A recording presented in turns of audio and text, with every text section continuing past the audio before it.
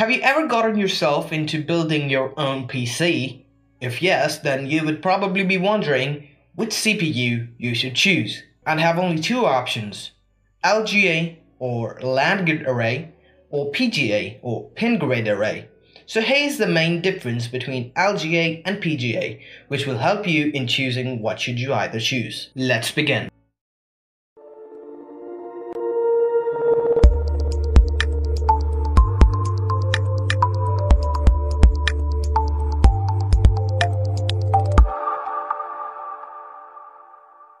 Before I show you the benefits of both of the processors, I will tell you what actually are they. Let's start with LGA. LGA stands for Land Grid Array. In LGA, the chip has flat pads on the bottom of its package that touch the contacts of the motherboard of the socket, meaning that the bottom of the processor is completely flat, and on the other hand, the pins are on the motherboard on which we will place the processor on. LGA is common in Intel processors. Continuing with PGA. PGA stands for Pin Grid Array. Compared to the previous one, this type of processor has pins on the bottom of the processor rather than having pins on the socket. The sockets have holes in which the pin of the bottom of the processor will fit. PGA is most common in AMD processors.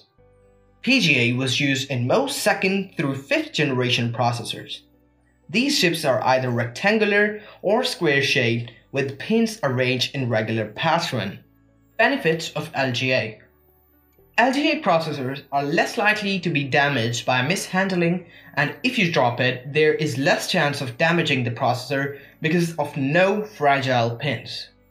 This is because LGA pins are smaller in size, allowing for more pins in the same amount of space. This property makes LGA much safer than PGA, which has the risk of damaging the pins if dropped or mishandled. Benefits of PGA. PGA processors are easier to install rather than LGA. This is because the pins on PGA are much thicker than pins on the LGA. In PGA, the pins go straight into the holes which are on the sockets and make it obvious if the processor is in or not. While on the other hand, LGA lacks this property and is more difficult to install. The pins on PGA are much easier to fix rather than LGA. Now you know the difference between both the processors. Now it's time for the question, which one is better? In my opinion, LGA based CPUs are superior to PGA. A damage to pins on a CPU can be more expensive than damage on the pins of the motherboard. A CPU is often twice or, if not, multiple times as expensive as the motherboard. This makes LGA the clear winner, but for all the people who support PGA, or in clear words, AMD, please don't be furious on me, because at the end both Intel and AMD are wonderful brands. But the difference is, one is good at something while the other is not. If you found something useful in this video, please give it a thumbs up and take care. My name is Shayan and I will see you in the next one.